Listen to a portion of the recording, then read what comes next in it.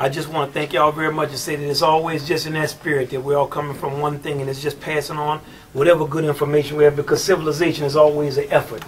And a lot of times we absorb a lot of blows. Like this is an especially dark period for us because of many things that have happened.